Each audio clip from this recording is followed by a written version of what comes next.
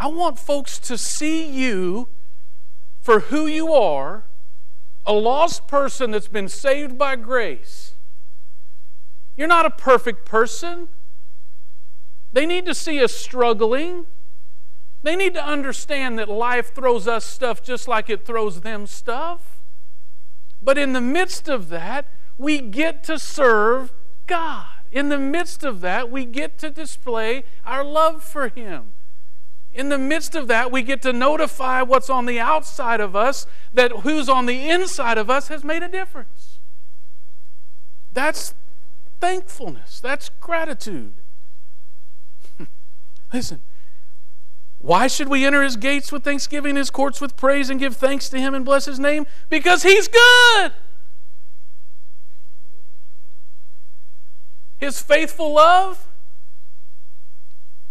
endures forever.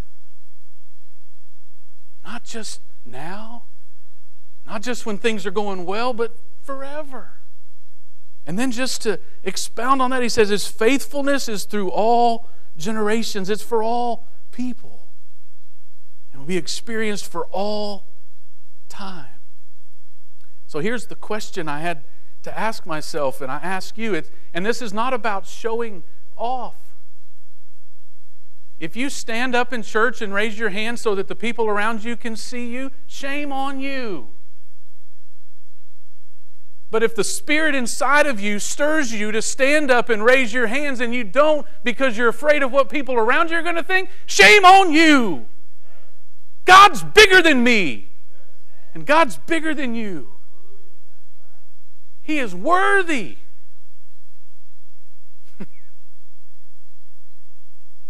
We get so caught up in that.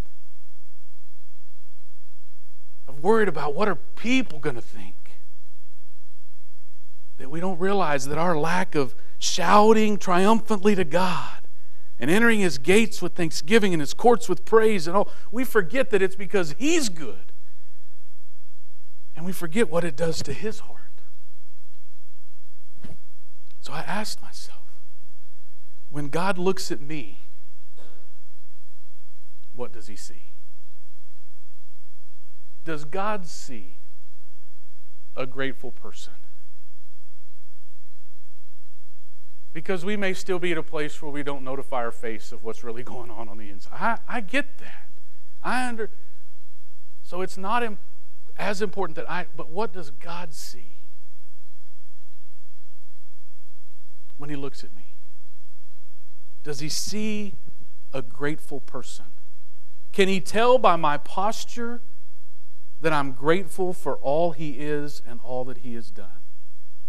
When He sees me spending time with Him in a worship service, when He looks down at me with my Bible open and my journal or whatever it is as I'm studying His Word, when He looks down at me in my Sunday school or small group class, when He looks down at me in those moments, what does He see?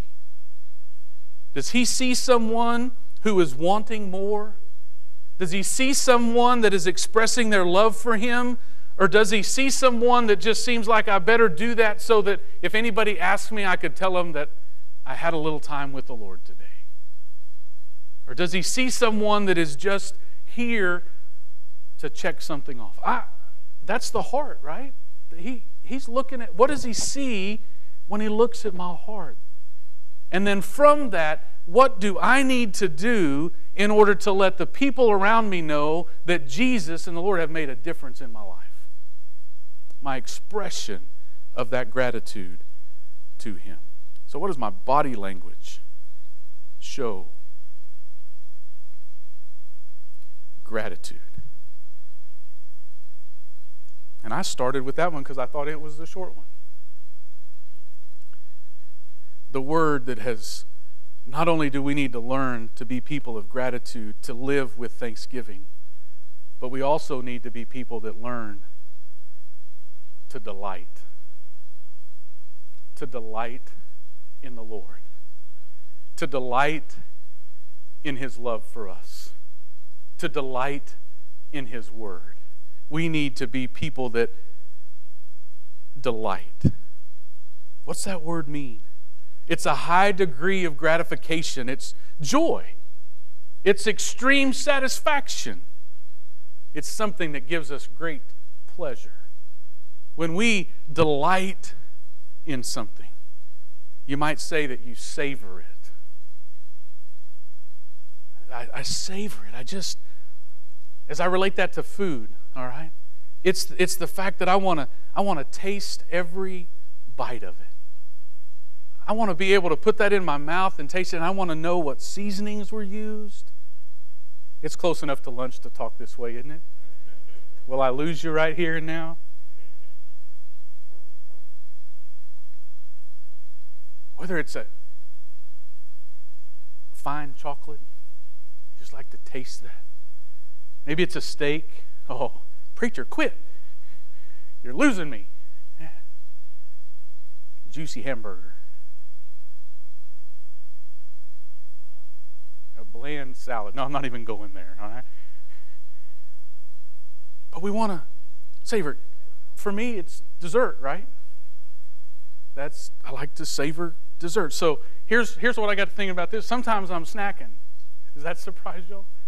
You know? Sometimes I find 2 or 3 cookies, and most of the time it's 3 cookies, and I sit there, and before I know it, I'm looking down, and who came and took one of my cookies? I don't even remember eating it. But I've eaten it. I've devoured the cookies, but I took no delight. I didn't savor them. Because the opposite of that is when I get that one-of-a-kind, best-of-all-kind lemon meringue pie. And that's in front of me, and I don't cut a piece out of it. It's my piece.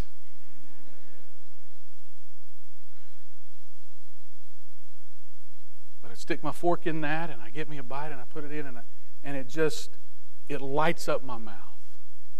I mean, every taste bud in my mouth. For some of you, it would make you pucker and make your eyes squint and water and all that. But for me, I just enjoy every sour bit of that.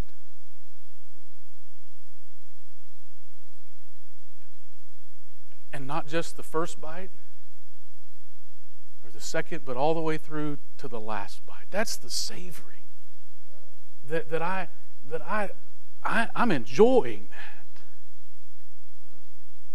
See the difference? Do I just devour stuff, or do I delight in them? The psalmist is saying, delight in the Lord. Don't just devour him. Don't just come and do this moment and walk out of here without savoring what God has said to you today. One of those songs that's going to resonate with you, understand that's you taking delight in the Lord and focusing on him, taking time to look at this passage and for yourself and dig, that's delighting in the Lord. And it causes us to shout for joy. That's the best piece of lemon pie I've ever had.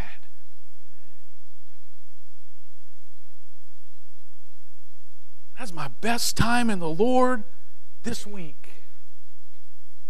Delighting in the Lord.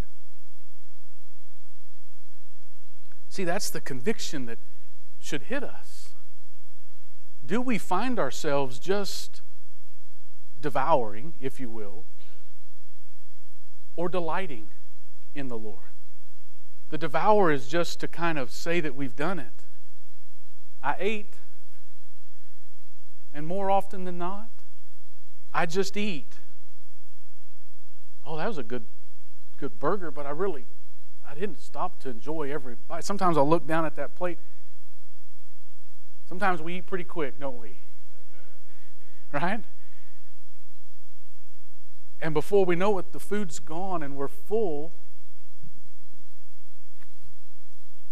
But we haven't delighted in it. God's good. His love is amazing. Wednesday nights we're studying through the book of chapter in Psalm 119. And one of the things, the heading of that is delight in God's Word. Just in that one chapter of God's Word alone, there are some multitude of references to just delighting in Him and His Word. Verse 16, I will delight in your statutes. Verse 24, make your decrees my delight. Verse 47, I delight in your commands. Verse 70, verse 77, 92, 143, 174, just all the way through that is, as I delight in the Lord, one of the things that I will delight is I will delight in His Word. And I will look forward to that time to spend with Him. He says in Psalm 37:4, take delight in the Lord and He'll give you the desires of your heart. You probably should write that one down. You probably should remember that along with a multitude of other scriptures. But take delight in the Lord. What's that? Savor the Lord. Why? The same reasons that we give gratitude, for He is good. His faithful love endures forever, for all generations. He is worthy of our praise. So Lord, help me to delight in you. There's another verse in Psalms that says, taste and see that the Lord is good. Would you just taste Him? Would you enjoy the bite? Would you just let it soak around? Would you marinate in God and His Word? Let your life be marinated by Him. That's savoring, that's delighting in God. So Lord, help me to savor my time and my relationship with you. Not just to be somebody that's trying to check it off of a list or to say, hey, I've been at church X number of weeks in a row, or I've done this or done that. We need to be here. We need those things.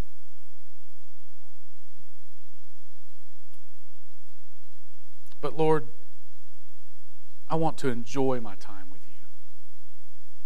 I want to come away refreshed, challenged, encouraged, changed because of my time with you. And I delight in that. Lord, your Word, your time in prayer, time in Bible study, time in church services, time in my small group or Sunday school class, time in my service and my ministry efforts that I do, all of those things, Lord, I want to savor that time. I want to delight in the opportunities that I have to spend time with you, to experience your love, and to be in your Word. So maybe you would make that your heart cry today as well. Lord, I want to live in thanksgiving. So help me to be filled with gratitude and let it show in my life. Lord, help me to delight in you. Help me to stop and enjoy. You might call it stop and smell the roses. Stop and enjoy the scene. Help me to pause. Help me to take some breaths to enjoy what's around me. Help me to soak it in. Lord, help me to delight in you, your love and your word. That's the desire of this psalm, that the whole earth would shout triumphantly to God because of who He is and what He's done and what He's going to do. That we would serve Him because of who He is, what He's done and what He's going to do. That we would acknowledge who He is. He is good. His faithful love endures forever.